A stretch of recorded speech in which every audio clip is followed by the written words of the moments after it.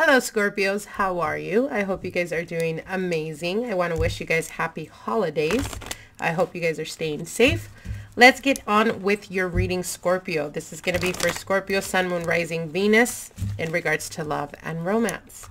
I do want to let you guys know I'm going to be uploading a video in regards to the Saturn and Jupiter conjunction that we're going to be experiencing on December the 21st, 2020.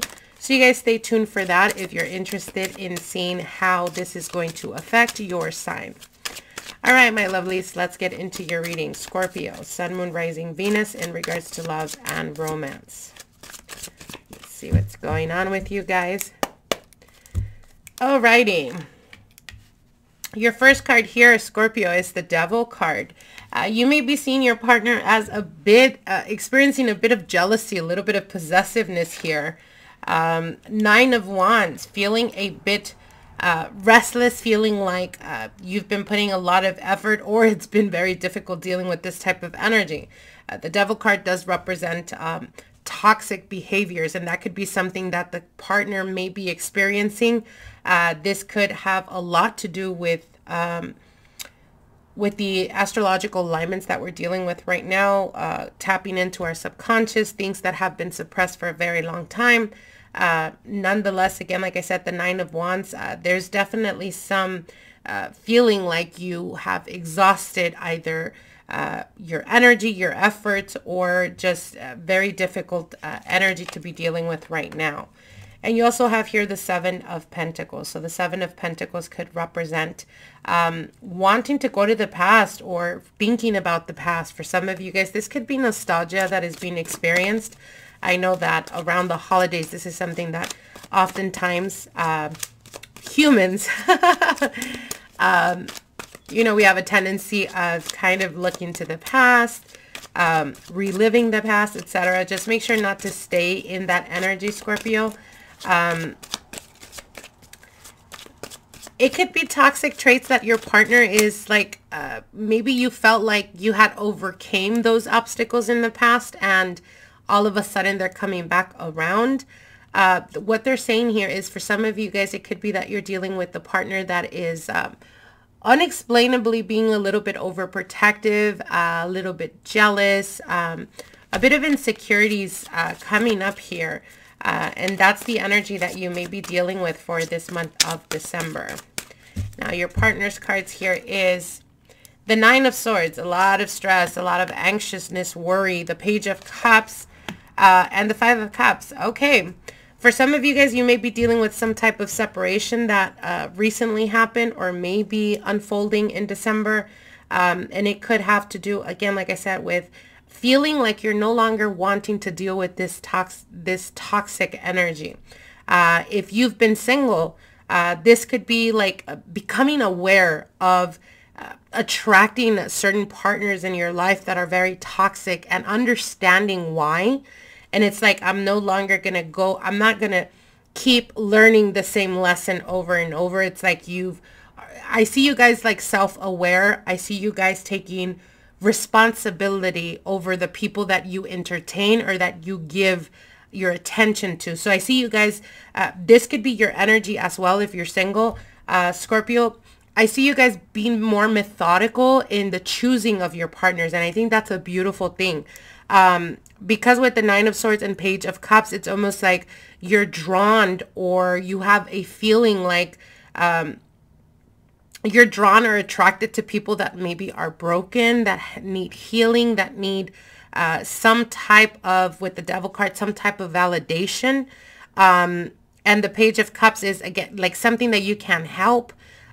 They just pull you in, they just reel you in, and you're just very attracted to that type of energy. But obviously with the Five of Cups, being left, you know, being left sad, being left really mourning a loss of a relationship, or continuously keep going through a situation where there is like no elevation to relationships. It's almost like you start off amazing and then it just falls apart. So again, this is for you singles out there. It could be, like I said, that you're coming into your own, you're taking responsibility, and you're no longer entertaining this type of energy. I do see a person wanting to come back around, wanting to reach out. This could be an ex-partner or a person from the past. And again, they're definitely missing you. They're definitely thinking about you. But again, I feel that they haven't worked on themselves. So if there is like a coming back around, I don't feel that it's because they've changed. It's just because they have this need to know that you're still either taking them back or that they still have some type of control over you. So again, I would highly encourage you, if there's a person from the past that comes back around, do not for once think that they've changed. I don't see that. I see that it's just the, again, it could be the nostalgia, the holidays, that they're feeling lonely and they're wanting to reach out with this Page of Cups here in the center.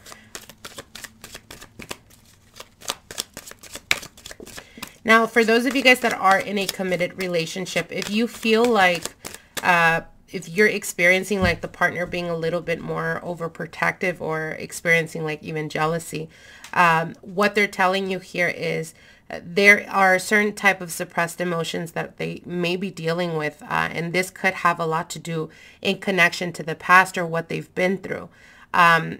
Try to be patient with them. Try to not come from a judgmental place.